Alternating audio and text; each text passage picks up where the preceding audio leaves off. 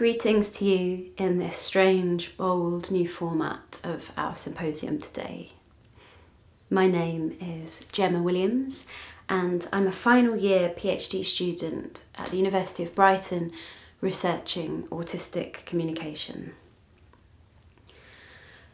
When it was first suggested to me that I might be autistic by my mother, my first thought was, couldn't you have decided this 25 years ago when you saw me lining up the 4 sausages I'd insist on eating every day into their customary 45-degree angle?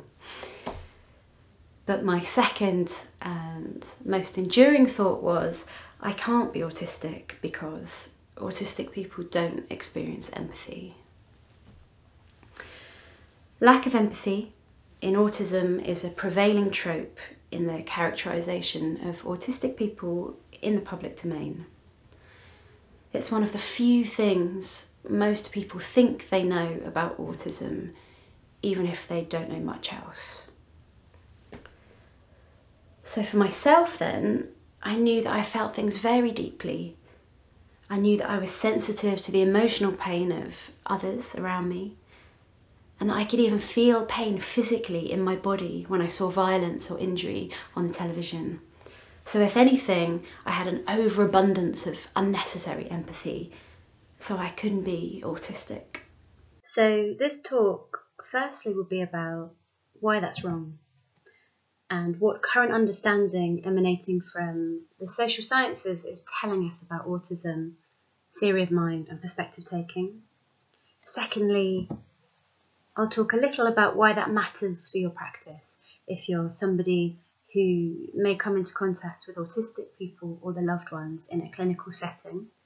And finally, I'll share a little of what I've been working on during my PhD research into autistic communication.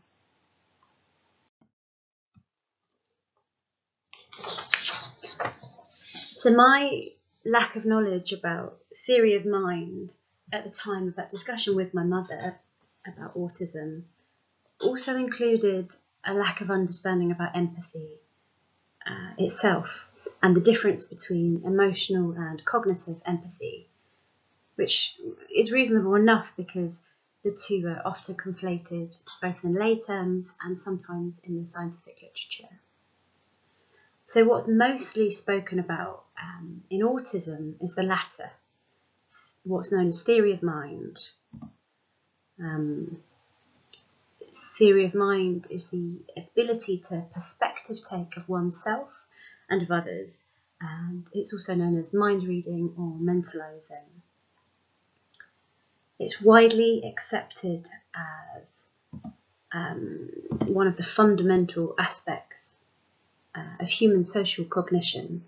Simon Baron-Cohen described it as one of the quintessential abilities that makes us human. And while even chimpanzees are thought to have this ability, autistic people apparently do not.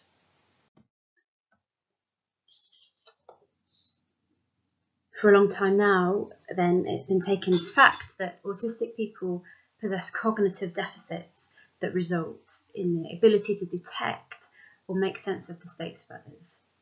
But there are some issues with this theory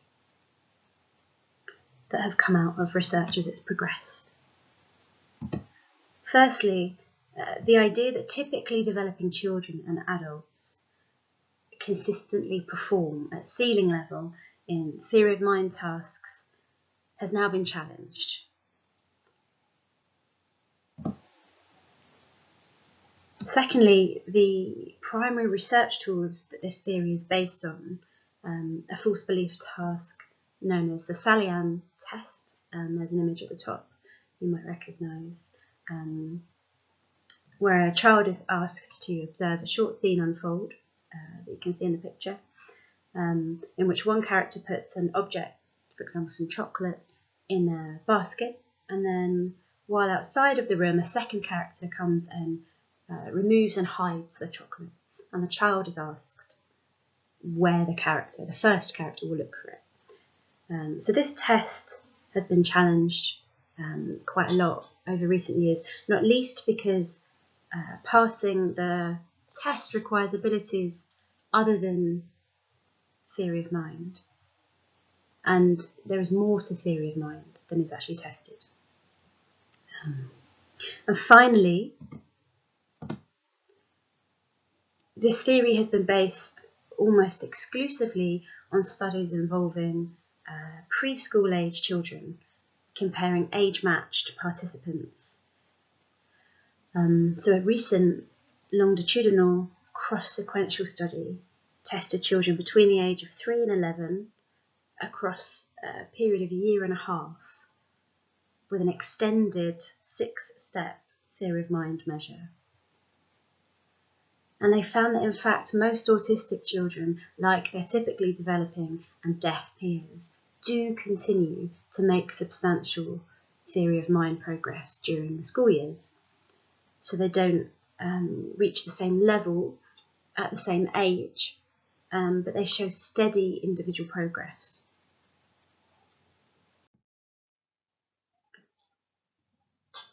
So some much more recent empirical autism research, situated largely in the social sciences, has begun to illuminate the difficulties that non-autistic people also experience in understanding autistic people.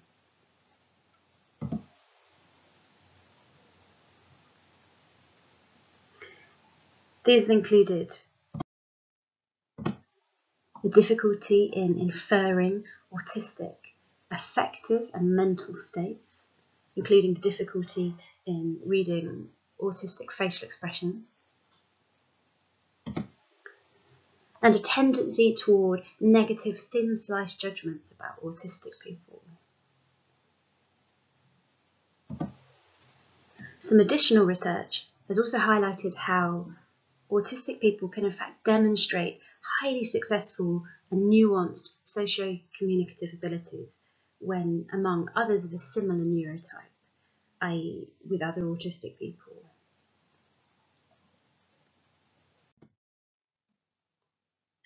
So these findings all support a theory that's been termed the double empathy problem. Based on his own experiences and anecdotal evidence from the autistic community, autistic scholar Damien Milton proposed the term the double empathy problem, and he describes this as a disjuncture and reciprocity between two differently disposed social actors. According to this approach, misunderstanding is not just a consequence of an autistic impairment, it's a mutual problem. And this accords with a move towards viewing the act of perspective taking itself as an interactional achievement, rather than a cognitive property of a single mind.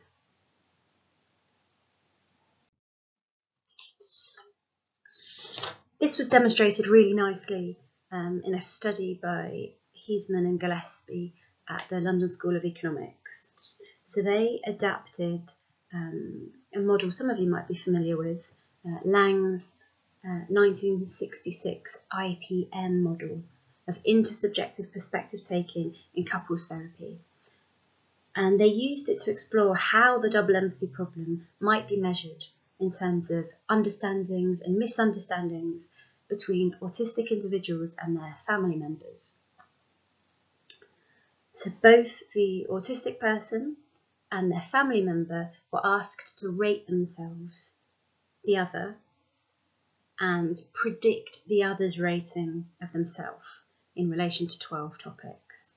So for example, I might be asked to rate myself on how good I am at socialising, to rate my father on how good I think he is at socialising, and then predict what rating he would give me when he's asked how good is Gemma at socialising. And what they found was that autistic people were able to accurately predict their family members' low ratings of them, despite disagreeing with their view.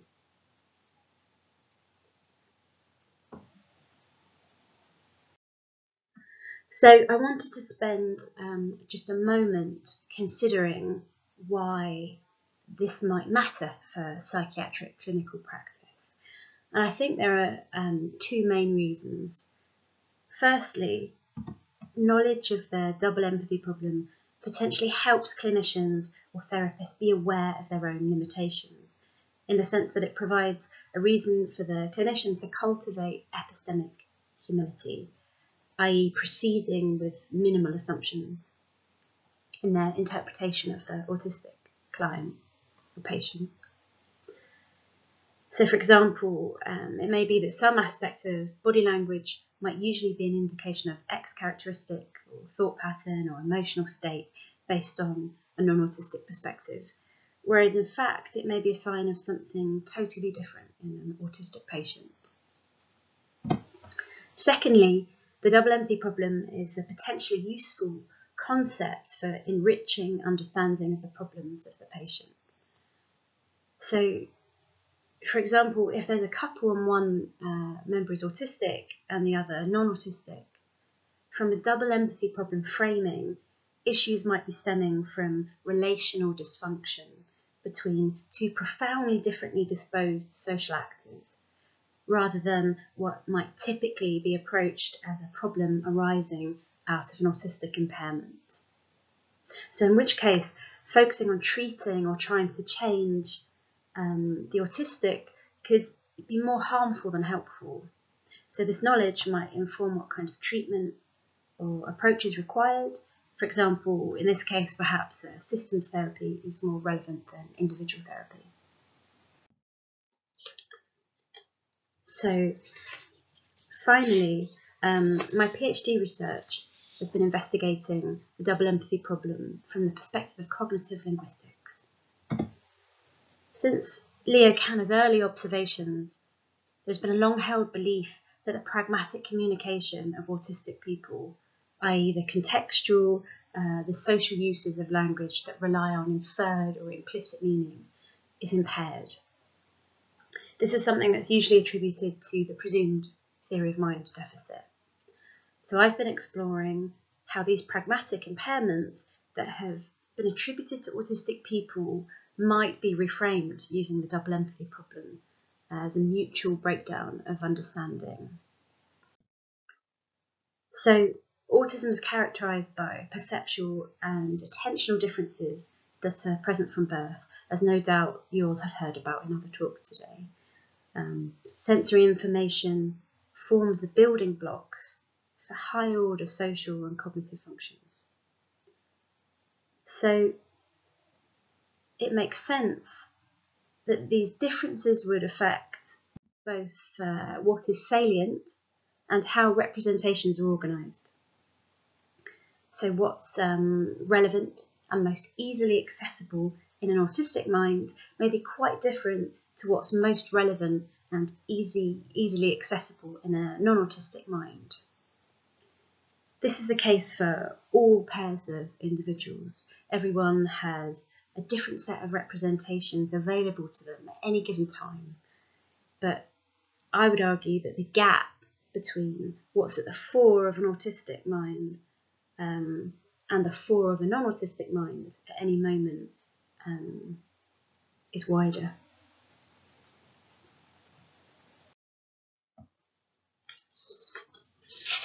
So far, my work seems to be finding that this gap can be bridged to some extent, where both parties make the extra cognitive efforts to consider what the other might mean. So one analogy might be the difference in how you approach listening to someone talking about a topic you're unfamiliar with, but you really want to understand, versus the kind of skim listening to something you're not as interested in and you're already quite familiar with. Another analogy might be the kind of heightened effort used to have a discussion with someone in your second language, where the words may not exist or be known to you for the concept you're trying to convey. So I'll finish here with the words of Jim Sinclair, an autism rights activist. It takes more work to communicate with someone whose native language isn't the same as yours. And autism goes deeper than language and culture. Autistic people are foreigners in any society. You're going to have to give up your assumptions about shared meanings. You're going to have to learn to back up to levels more basic than you've probably thought about before, to translate, and to check to make sure your translations are understood. You're going to have to give up the certainty that comes with being on your own familiar territory, of knowing that you're in charge. Thanks very much for your time. I hope it's been helpful in some way. There'll be a few more seconds now while the references flash back up on the screen in case you'd like to follow up any of the studies that I've mentioned, and my Twitter handle is there too if you would like to be in touch. So thanks very much again, and I hope you enjoy the rest of the symposium.